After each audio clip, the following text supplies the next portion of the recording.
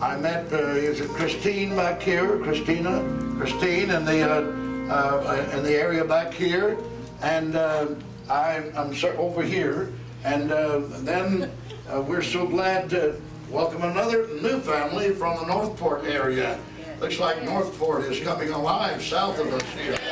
And live in Pennsylvania. That's country, I suppose. But we're so happy, Marshall, your family here today. God bless you, your wife there, and the children. And just here for the first time. From Pennsylvania, now moved into the Northport area. And of course, Jesse, it's good to see you back this week with your family and Andrew, and we certainly welcome that family. They're such a blessing. All from the Northport area. And of course, we are just thrilled to see Brother and Sister Houston, and that's their daughter Christine, isn't it? And we're so happy you're here. And we're out dinner in the dining room after the service, a great day of fellowship. And we're an informal church, as I said to some. We don't have a program. That is, we don't know what we're going to do next. We're waiting on the Holy Spirit right now.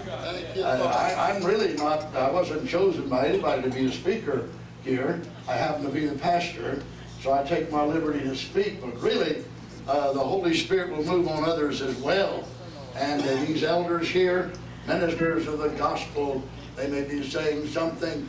Saints may testify. We'll be singing, and we're rejoicing. And we'll just go ahead and do something right now. All churches do, but we do a little different. I want the ushers to bring, if they would, either lay Bibles down there or bring the offering baskets. Put them right there.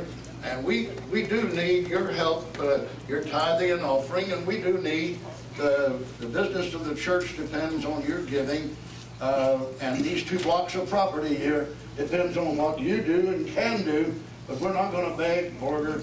This is one church you'll go to that I wanted to bring the widow's mite with me today. Brother David gave that to me, and I have the exact duplicate of the widow's mite. I want to show that. If it's the widow's mite, God will bless you with it. And if it's an abundant offering God's blessed you with, He'll bless you with it. So we're going to just, as we sing and worship, I want you to go ahead and worship. And let's come and give our offering right now, and just give it unto the Lord. And and everybody give the Lord a praise before you come. And say, thank you, Lord, for the day. And thank you, Lord, for the chance to give. Praise the name of the Lord. And let's give abundantly. And if you can't get down here, hand it to somebody, and they'll bring it. Praise the name of the Lord. Amen, amen. We are here.